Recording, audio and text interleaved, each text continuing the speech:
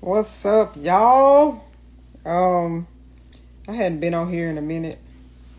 Shout out to IG, Facebook, YouTube, wherever you're looking at this at. What's up? So today I'm gonna talk about distractions, but I have had y'all, my heart was a little heavy before I hopped on here. Because we had, my family, my cousins, we had a couple of deaths in the family, unfortunately. I just got wind that a couple of my cousins died in a car crash.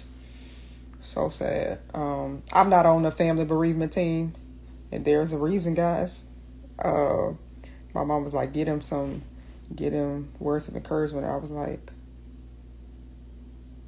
is there anything you can really say to somebody who just lost two? There is not. Hey, Forge. Miss you, Forge. What was I? Okay, so what's funny about this title tonight is that I got completely distracted. Last week, I was supposed to give y'all this last week, and I got distracted. Okay, that's why distractions are so dangerous. All right, and let's hop in. I don't want to think about having lost a couple of cousins tonight, and but y'all need to hear this, okay? I will not let death or anything distract me right now, okay? I definitely got distracted an entire week from giving y'all this. So I feel like I am a professional at this topic. I could probably talk all day about it. In my past, I have been a professional distraction for some people. I have been a professional at being distracted, right? That's why what I got to say is a week late. Got distracted. All right.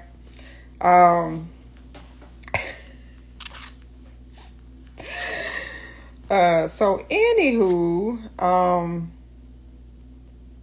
tell y'all a little story about distractions, okay? I got like a million stories, right, about distractions. But when you think of it in terms of, let's say, sports, right? When you think of it in terms of sports, there is what you call, like in football, right? You got a run pass option. Or let's just say you got a fake run and they pass it. Well, the distraction in the backfield is for the defense to come down on the runner, right? It's for your linebackers to come into the box to make it look like a really good run play, and then boom, hit you with a slant, for the wide receiver to replace the linebacker, something like that, right? I'm not getting technical, but you get it, right? The offense, your opponent is always going to run distractions, right? And your life is no different. The only problem with this is that, unlike in sports, in life, the distraction is actually deadly, right? So we look at distractions and we joke about having like the attention span of a carrot or the attention span of a 5-year-old, which is this, right? You got to keep kids. Trust me. I spent about 2 weeks with 2 5-year-olds, guys. Just me and them hanging out. And their attention spans were just like, right? But unfortunately, man, in life, people get so distracted and it costs them. It costs them their lives sometimes, It unfortunately costs a lot of people their destinies when they get distracted. So, think about the enemy, right? If he can't kill you, if he can't get you to kill yourself, he wants to kill your destiny. A lot of times he wants y'all to be alive just to see your destiny go down the toilet. Okay. And how does he do this? A lot of times he does it with distractions. Trust me. In the past, he has successfully distracted me a few times, more times than I want to get into right now. Okay.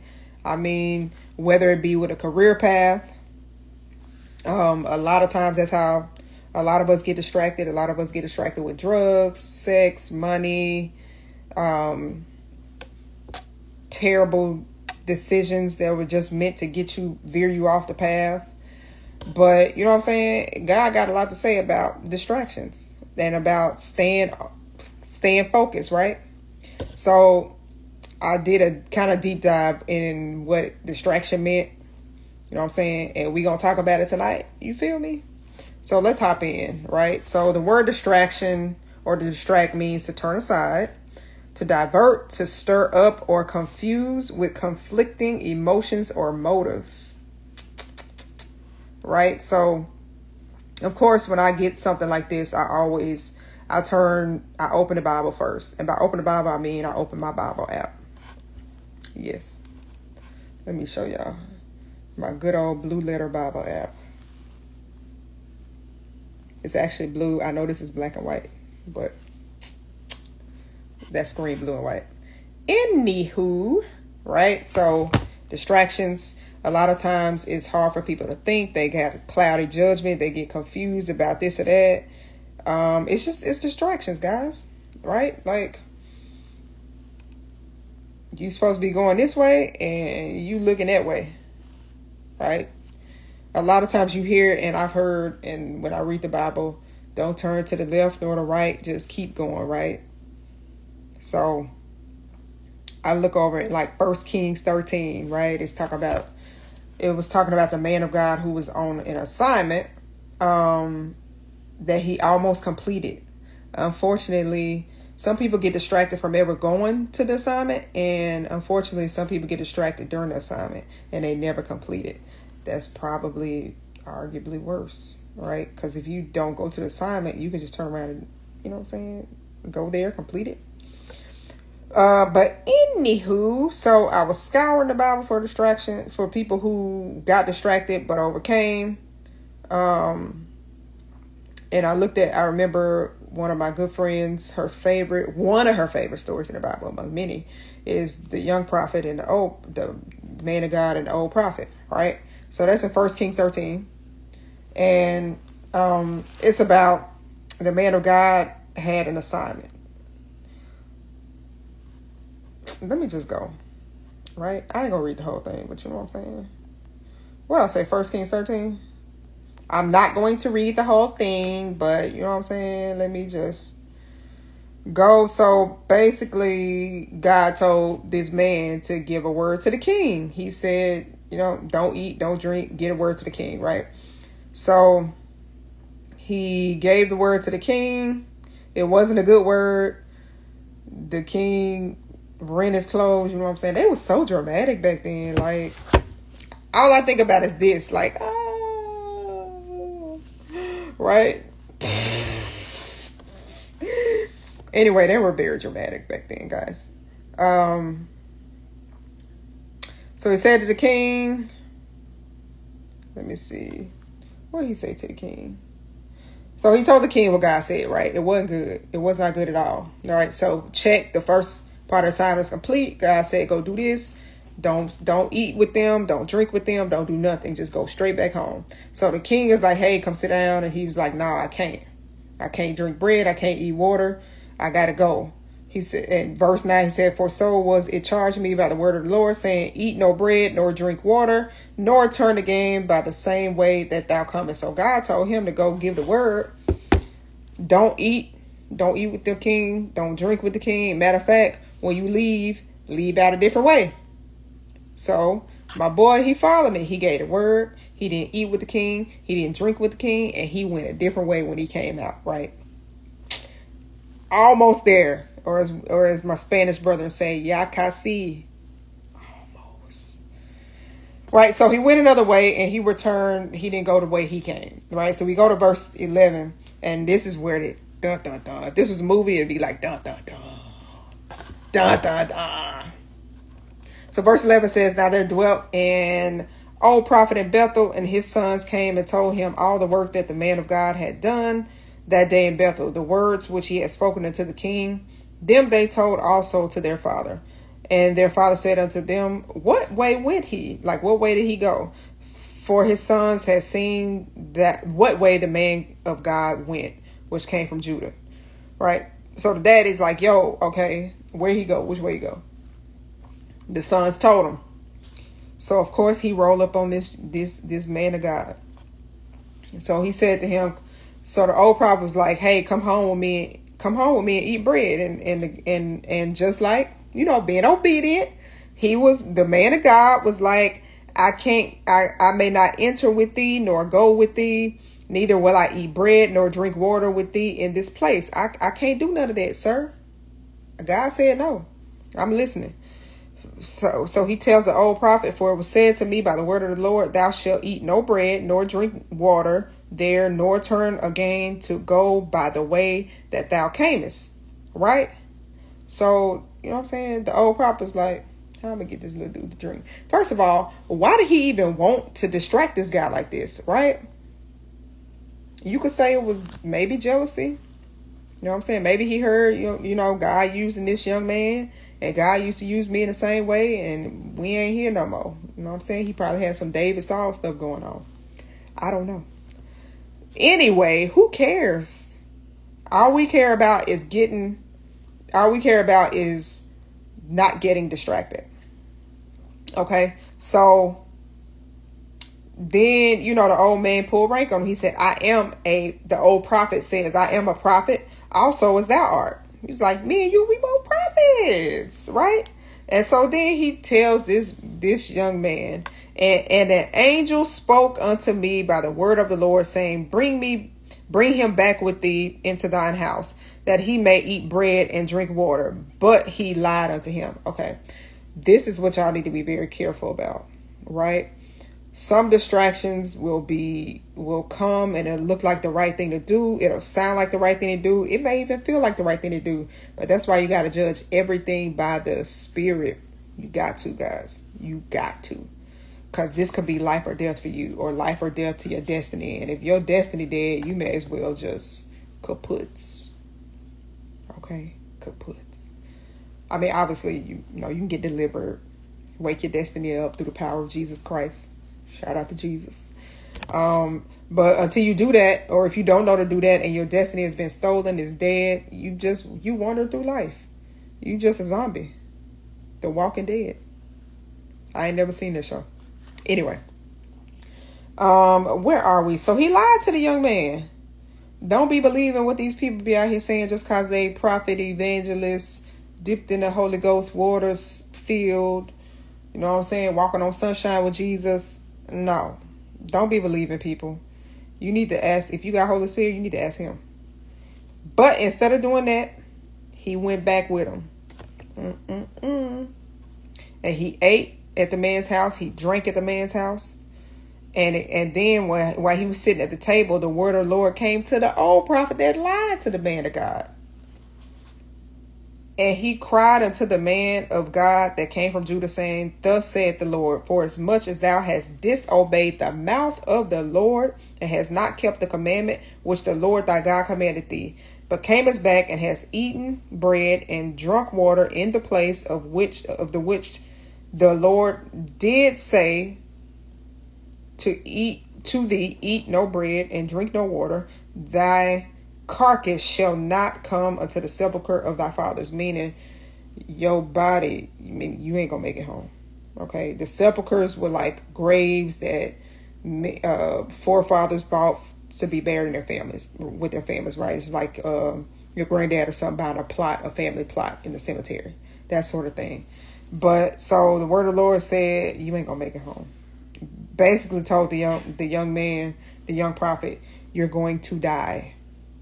Right? You're gonna die, unfortunately. So then here we go. It came to pass after he ate, he drunk, he sat on his ass, and he you know what I'm saying, he got on down. First of all, if I knew that God was like, yo, you been disobedient, you ain't gonna make it home, your body gonna be, I wouldn't have left. I'd be like, you know what, they're gonna have to come get me. They're gonna have to come get me. He really should have hit his knees and repented. You know what I'm saying? God's so merciful, y'all. He is very merciful. But anyway, on his way home, the word of the Lord did not return void, and it cannot. God don't be lying. On his way home, the boy got mauled by a lion. The lion killed him. Matter of fact, what's crazy is that the lion didn't eat him. The lion just killed him and stood there. Long story short, because he got distracted, it cost him his life. Right? We don't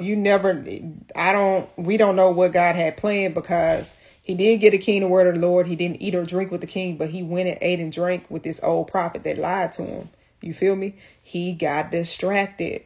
Unfortunately, this distraction cost him his life. Distractions get you over into disobedience. I'm telling you.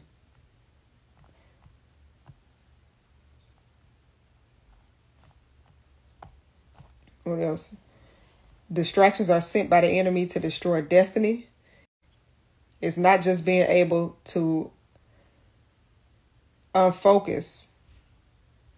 It is a spirit of confusion sent to deter you from doing that which God has commanded you to do. Guys, distractions are dangerous. If you don't think this young prophet getting mauled by this freaking lion is a warning to us to stay focused on the things that we've been called to do, I don't know how to help you. Right? And for us, it might not be as dramatic as being mauled by a freaking lion. But little by little, if it's a distraction here, a distraction there, these things add up. Right? You look up a year down, 2 years, 5 years, 10 years down the road, and you are nowhere near where you're supposed to be. And then you look back and you see these relationships. You see this amazing career path that you thought was going to pan out. You see these businesses, this get rich quick stuff, that they were all distractions that just added up to where you are and where you see yourself. And now you sitting here in a funk thinking like, how did I get here?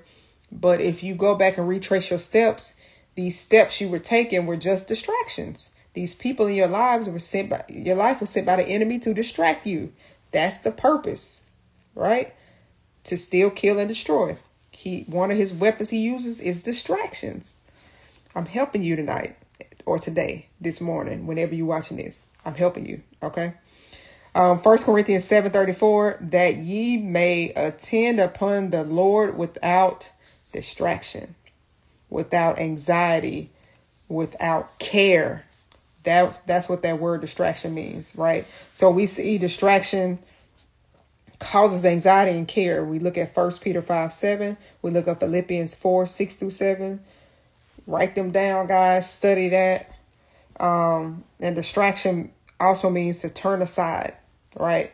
It is the word sur, meaning to go away, to turn aside, to depart from God, depart from the law, reject, put aside, cause to be undone, or soot, meaning to swerve, to fall away. Right? When you think of these words, the word that stuck out to me was like reject. Like, when I think of reject, it's like, you rejecting God.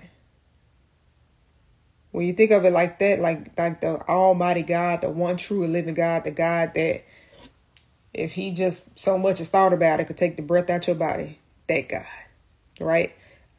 Heaven is his throne, the earth is his footstool, and the clouds that we can't even reach are just the dust of his feet, guys. That God. So when you think about distractions really causing you to reject God, to turn aside from God, to reject everything God got going on, to swerve out of the path that God got for you, to fall away from the path that he has created you to be on, you will stop taking distractions lightly. Right.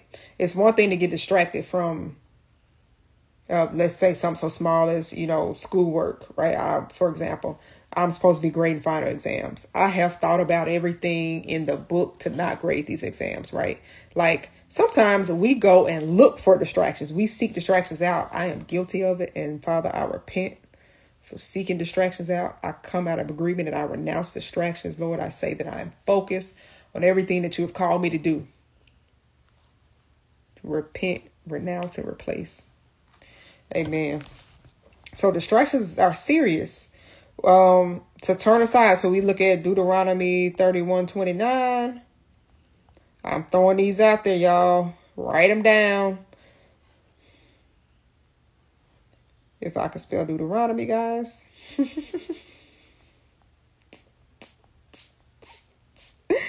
Deuteronomy 31:29. For I know that after, let me see.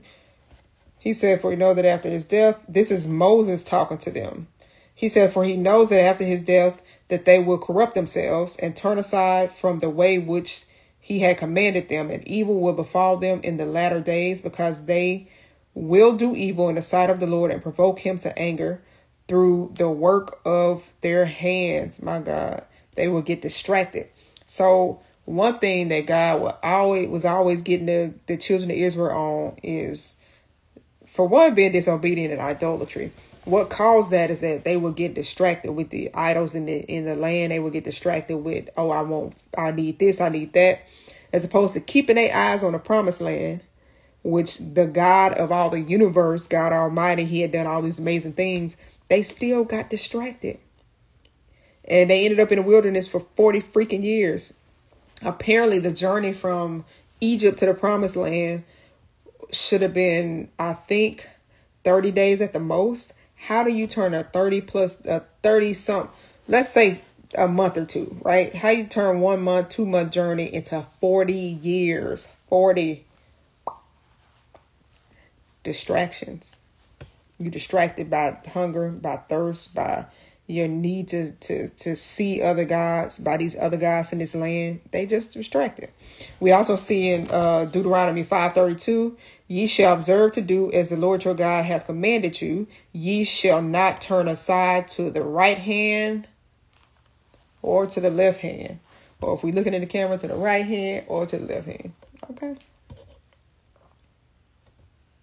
Deuteronomy 11:16. Take heed to yourselves that your heart be not deceived, and ye turn aside and serve other gods and worship them. Just like I said, they got deceived and they got distracted, right? Distraction is deception, guys. This is very serious, right?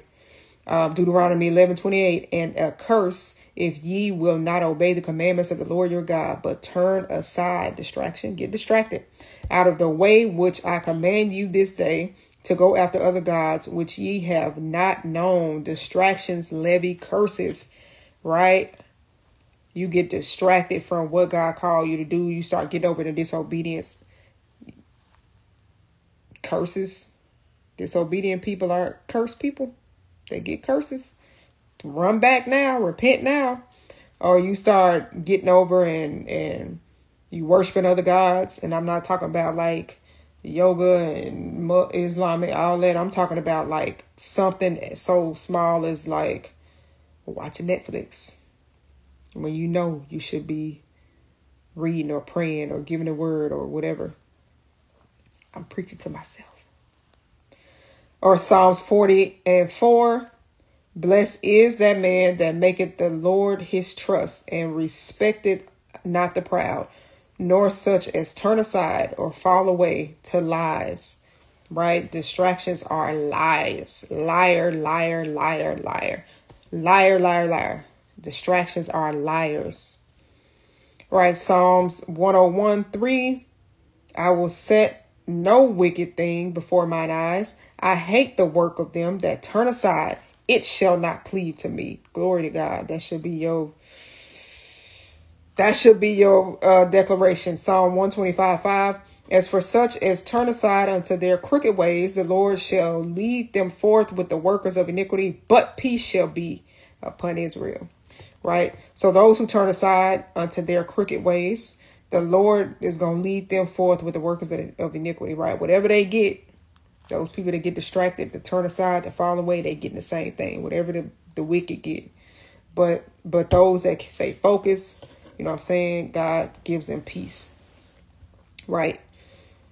So let's recap on distractions, right? Distractions, what do they do? Like, they're not just some little cute things like, oh, I got distracted from schoolwork. No, these things are deadly. Distractions are deadly, guys. Distractions are deadly, right? Distractions deceive you. They lie to you. Distractions cause curses to be levied on you. What else? Is that 3? The distractions are deceitful. Distractions lie. That's kind of the same. Distractions cause curses to be levied on you. Distractions cause you to get what the wicked get.